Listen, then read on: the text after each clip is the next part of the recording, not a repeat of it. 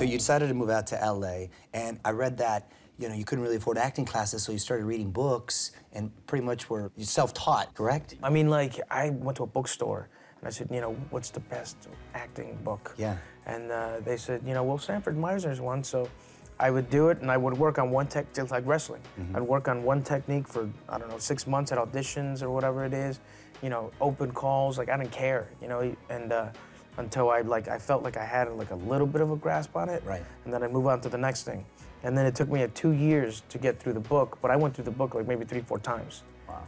And I don't know, there's a necessity level that when you really need to do it, you know what I mean, to try to be good at your job, that you just, it's a different mentality, you know what I mean? You're like, I gotta do this, man. Well, how'd you make ends meet while you were out there trying to pursue your dream? Well, I mean, I would bust tables, but I would bust tables like, you know, just like 3 days a week or something like that. I mean, you know how it is, you know, when you audition, you have to audition sometimes, like, and for us, there was a lot of auditions because you were playing Gangbanger number 1, 2, 3, 4, 6, 9, which is kind of funny because you see like Jay Hernandez and Nick Gonzalez and, you know, Jacob Vargas and all these guys who are like, have success now. Right.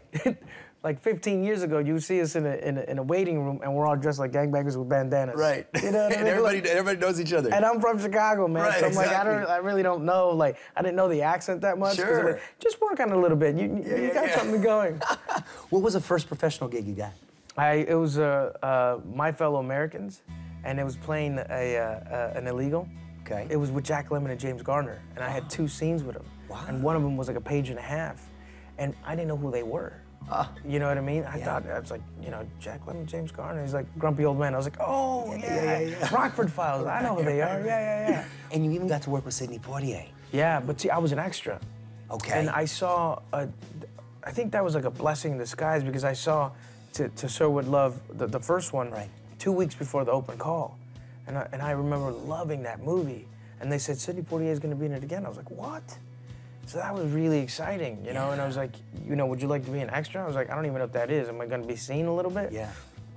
And I was the worst extra ever, to be honest with you. If we were shooting, I'd be over here. On that camera, I'd be back there. And then this camera, I'd be over here being like... Mugging right there. Yeah, mugging completely. I love it.